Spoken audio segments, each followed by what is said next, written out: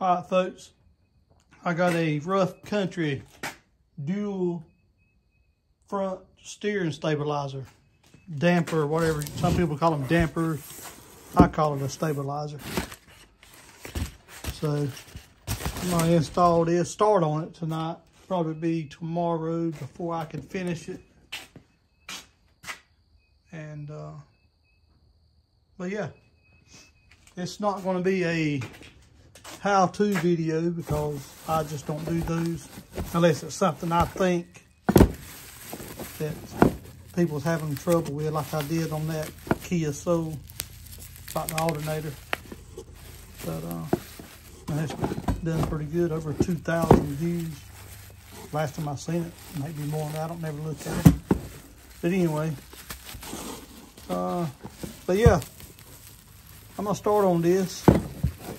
I don't know if I finish it because it's Friday evening late and I'm about ready to stop for tonight. So,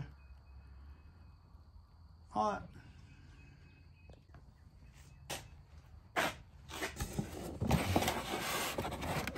What we got here? Well, damn. You would think it have Rough Country written on it somewhere, but it don't.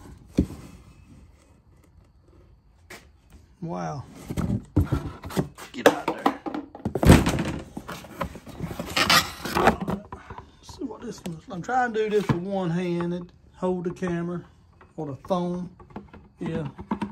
I know some of y'all gonna talk shit about my camera going everywhere, because I do the same thing to other people. But yeah.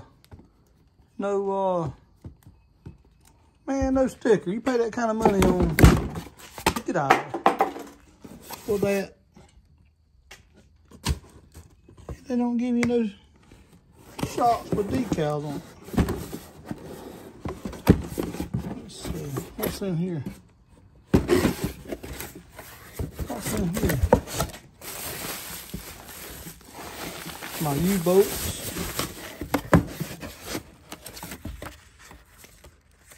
Is that directions? I'm sorry about the camera. Look. Got stickers on pictures. Oh! Well, I'll be damned. I have to put them on myself. I can do that. All right, folks. I can't hold this phone and work at the same time, so I'll get back with you in a minute. Okay, I got the dual steering stabilizer put on, and looks pretty good. Want nothing to it. That's the reason I won't want to do no how to be sure you can figure out how to put clamps on and get it wheel straight and get everything even. So that's what it is.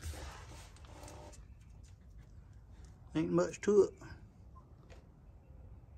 I do have to put a locking nut on that side right there of the cross tube there, like that side is. And actually I got, see that, there's a nut right there that keeps it from turning. So I need to get one clamp to go there and one locking nut to go on that side. That side's missing the locking nut. That's got to be done before I start driving it, which I got, I don't know, probably a couple more months doing piddly stuff before I could start driving. But ain't doing much today. Got a lot going on. Got some people coming. We're gonna grill out, I guess. But I guess I'm fixing to mount the fuel tank up under it. Get that mounted and pour some gas in it. Hopefully it don't leak. I don't think it will.